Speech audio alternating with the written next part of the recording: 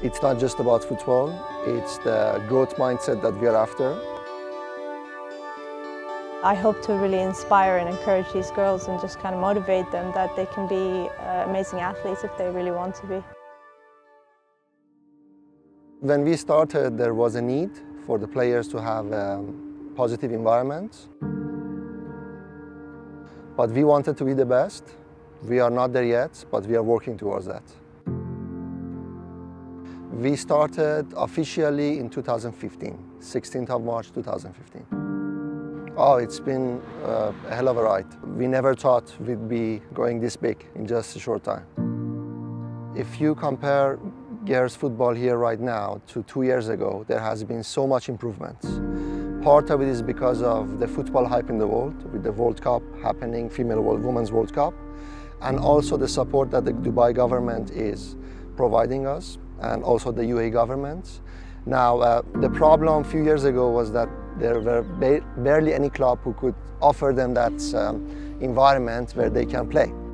When I was growing up, I didn't really have a chance to play in a team or a football club. So I didn't have any female role models to look up to. You can relate to a female role model, so I think it's an important part of the development of the game in the UAE.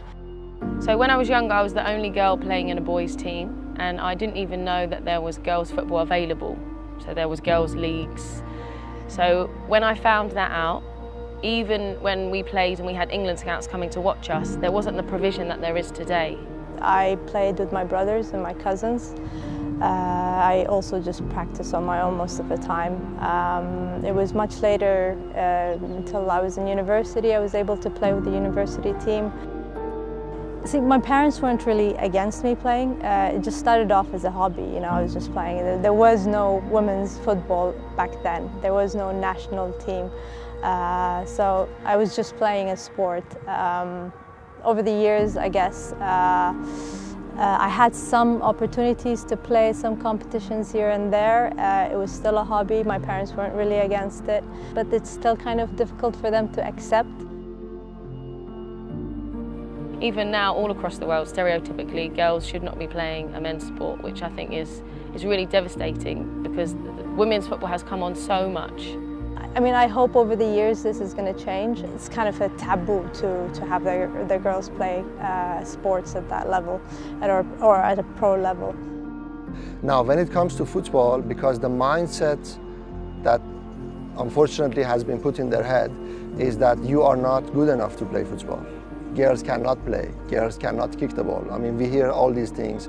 So I hope that changes. I mean, I hope to just promote the game and we can hopefully change that society's perception of women in sports. And right now, we have the platform for them to come and play.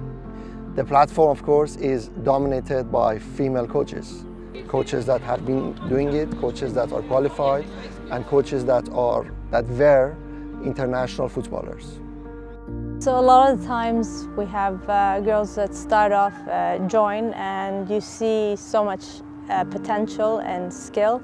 But after a short period of time, the parent or the dad might see that, no, I don't want my girl to be playing football or whatever, but having role models and female coaches really helps kind of build a trust with the parents and just kind of show them that, no, it's okay, you're in good hands, you know, and it's a good environment for these girls. It helps kind of convince them.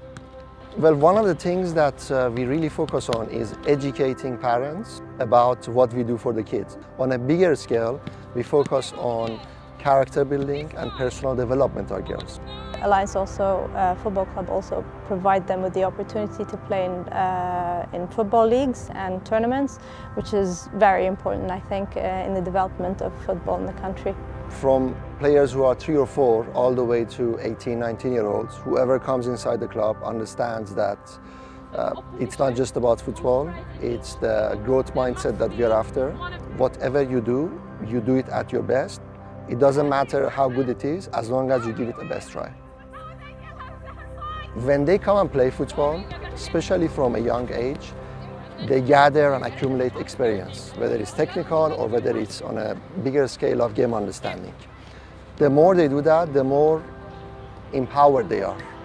So when you know that you can play football as good as boys, imagine what it does to your head later on when you go into university and you have to compete with boys in terms of the academic sports, or later on when you get a professional job. If they can load all these things in their head and understand that I can deal with any problem, I can deal with any disappointment, I can just get up and get on with the game, of course it helps them as a person and as a lady as well. I can think of two sisters that joined us maybe 5 years ago. Now they joined us at the age of 10 and 11. These girls had a lot of trouble at home. Their parents were getting a divorce.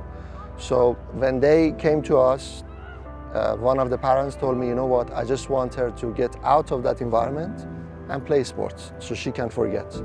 Now what happened was that these girls, they trained 4 times a week, and eventually they got better and better in terms of a footballer. But at the same time, they got away from all the stress and problems that they had at home.